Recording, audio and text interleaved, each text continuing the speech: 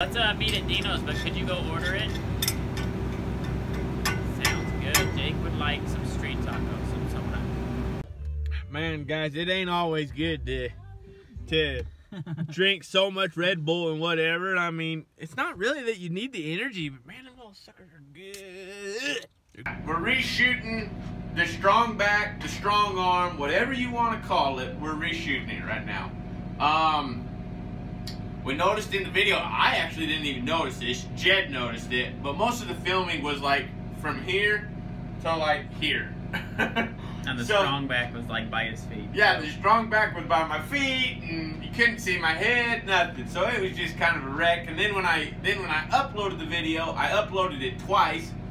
The audio, I'm still jacking with the audio. So give me a little break on that because I have no clue what I'm doing with the audio. But thank you guys for the comments that told me about the audio, because I would have had no idea about it unless you guys had told me about it. So we're reshooting the strong back. Now guys, what this is important. You are not required to have one of these. These are kind of like,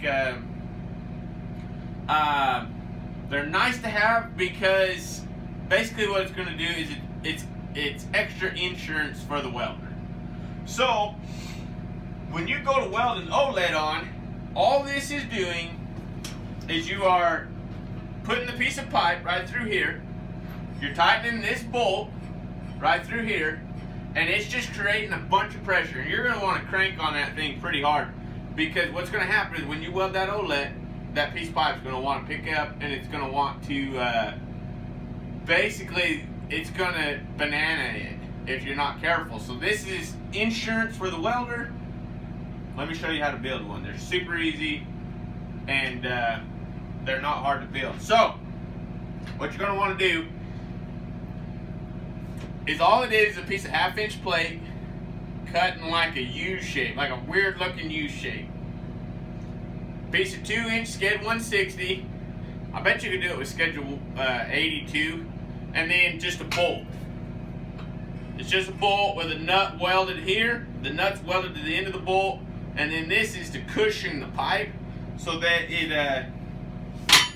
doesn't hurt the pipe, doesn't cut into the pipe. You've got to be careful about that, because you cannot cut in the pipe. If you go to starting to leave big grooves and marks in that pipe, it's a cutout. So I would say minimum this would probably be what you'd want it to be. Now I cut that piece of pipe 28.5 inches. So 28.5-inch piece of pipe, I centered my bolt so that it comes straight up in the center. So what's going to happen is when that piece of 3 inches sitting in here, and you'll see later on in the video I explain it, and we actually have it set on a piece of pipe and show you what's going on. But you'll notice that when we tighten this thing, the OLED or the thread is sitting right here above it, because these two braces right here are going to be pulling it down and holding it.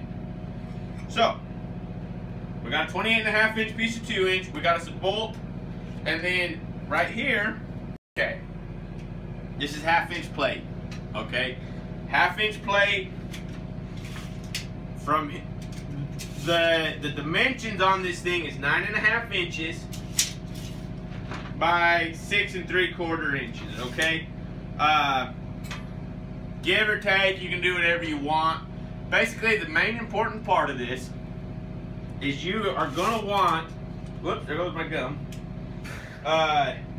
3 1/4. Well, you're gonna want minimum 2.5 inches right here on the bottom.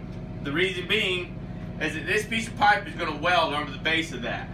So you want plenty of area to run a full weld around it. 1/2-inch hole, 2 inches on the top, about 1 3/4 inches on the side. You can build it however you want. The thing is you need to build this thing stout enough that it can take all sorts of pressure. It's going to hold your piece straight, and so that when you finally get done and that thing's cooled down, that it's going to keep it from wanting to banana up, to ruin it and all that other stuff. So guys, like I said, this is just a 6 1/2, 6 3/4 by 9.5 piece of plate. Cut you a U. Another thing is, if any of you guys don't know this, a round cut is stronger than a squared cut. not an engineer, but I've seen a lot of squared cuts rip out, and a round cut will take a lot more pressure than a squared one will. So anybody that knows that, leave it in the comments why that is. Because I don't know. I just know that that is what I've been told. That is how I do it. I learned from the old timers, you guys. They do it away. They know why, but they can't give you the exact science on why it is. They just know that this is how it works and this is how we're going to do it. So do it. Man, if you guys ever get a chance to work with an old timer, you guys need to. You're going to get your butt chewed out a lot, and they're really grumpy and kind of hard to be around. But dang it, you will learn a freaking lot. Recap on what we got. We got 1/2 inch plate. It's cut in a U shape. 2 inch sked 160. I think sked 80 will work. I don't know. A bolt in the center. That's really all you need for this. Now, you will notice that if you look down this, both of these pieces of plate are facing different directions. The reason being is when you go to tighten this bolt, you're tightening lefty loosey, righty tighty, right? You want these pieces facing the way that when you're cranking on this thing, it's fighting against that piece of pipe. It's going to make your life a lot easier, and this thing ain't going to want to come off the pipe while you're over here just giving it everything you got to keep that, to kind of put that flex in there. So, opposite directions, that's really all you guys need to know. I mean, later on in the video, we'll actually do a weld. We'll show you how to do it, and that is a strong back. Are they required? No. Are they handy? Hell yes, they are. They're insurance. That's all they are. So, everybody be blessed. We'll talk to you here in a little bit. Like, subscribe, comment. Leave comments in the bottom if you guys want to know something, if you're interested in something, if you have questions about it, let me know. I can answer it. I do my best to answer everything, but I get right around about 350 emails a day. I spend 2 hours a day just rolling through them, just trying to write people back. So if I don't get to your question, send it again. If I don't get to it again, send it again. That's how I get to your stuff. It's got to keep popping up so that eventually, in that 2 hours, I will hit it and I will answer you guys. So, everybody be blessed. We'll talk to you later.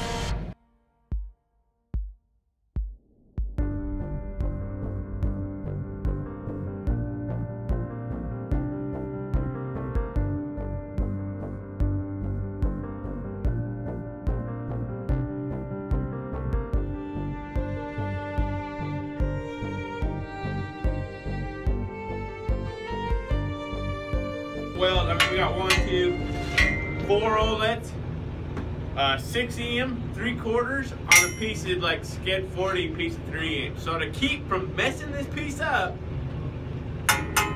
you need to have. Basically, all this is doing is it is applying pressure and basically putting a reflex in this piece of pipe. Now, one thing is you got to be careful about is cutting into the bottom of this piece of pipe. So we actually wound up putting a nut on the end to give it more of a little bit of a cushion on it. So all you're gonna do is just crank the holy hell out of this thing. Since we built this the way we did, because what's happening is when I pull on this, these two pieces are fighting against each other really hard, and so I can crank on this thing and it ain't gonna go anywhere because it's locked in. So we're gonna put a reflex in this. This is going to make sure that this thing stays square.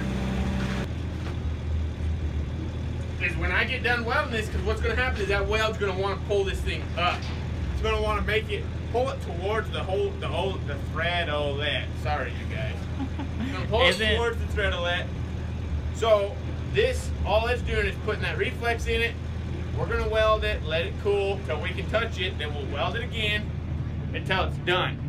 It's crazy because all he's got left to do to this OLED is put a hot pass in it. And then he's going to take some low high and he's going to run 2 different passes.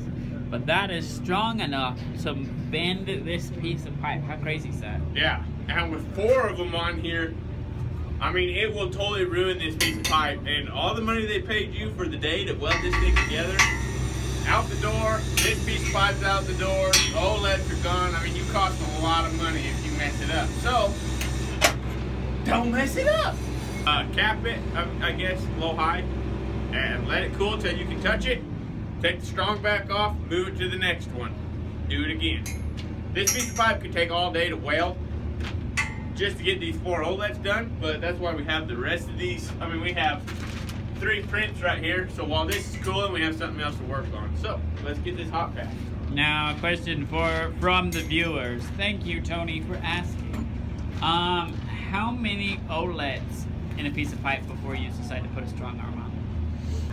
I guess it depends on how close they are to each other. Like, if it was only this OLED, the 2 end OLEDs, I wouldn't worry about it. I would just weld them and be done with them. But where it's in the middle and we got 4 hot spots, potential hot spots, where that weld is going to grab and start pulling, I definitely would use a strong back.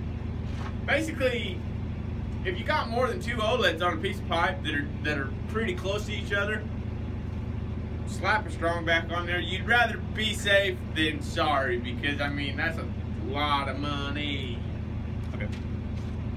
Okay. So they didn't just freaking lose out on just a piece of 3-inch and some OLEDs. I mean, they paid you for the day, they paid your helper for the day, they had to pay for all the pipe. Like, don't mess it up. Use your strong back, especially when you start getting in the centers of stuff. Like, you get a piece of 2-inch and you got a big OLED that's getting put on it, and you're in the middle of that thing, put a strong back on it. That's only 1 OLED, but you're in the middle, and it's gonna grab that thing and ruin that piece of pipe, basically. Strong backs are easy to build, you guys. We're gonna show you how to do it.